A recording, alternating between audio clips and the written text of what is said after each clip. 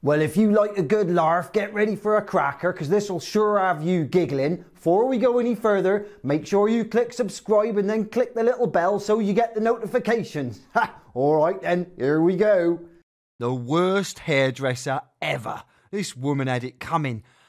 A woman who was at her hairdresser's getting her hair styled for a trip to Rome with her husband mentioned the trip to her hairdresser. Rome? Why would anyone want to go there? Asked the hairdresser. It's crowded and dirty. You're crazy to go to Rome.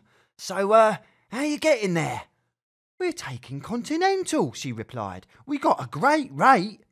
Continental, exclaimed the hairdresser. It's a terrible airline. Their planes are old, their flight attendants are ugly, and they're always late. So, where are you staying in Rome?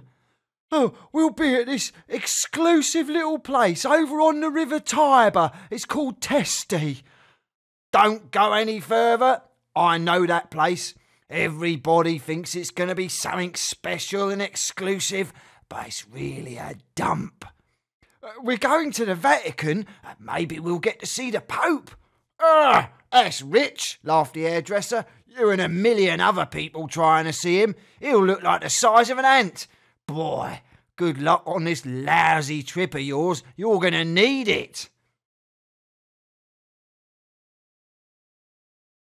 Anyway, a month later, the woman came in for another hairdo. The hairdresser asked her about her trip to Rome.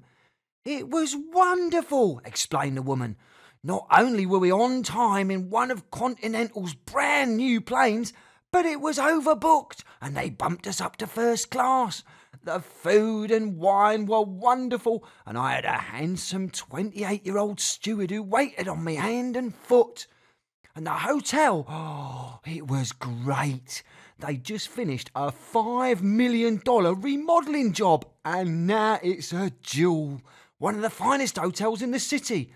They, too, were overbooked, so they apologised and gave us their owner's suite at no extra charge.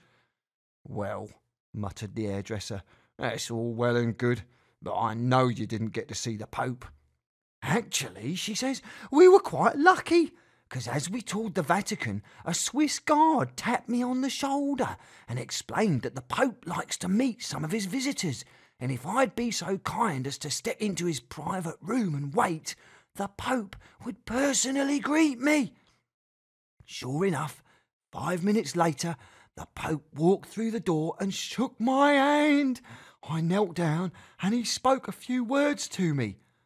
Oh, really? What'd he say? He asked me, who screwed up your hair? Sheriff, this made you laugh.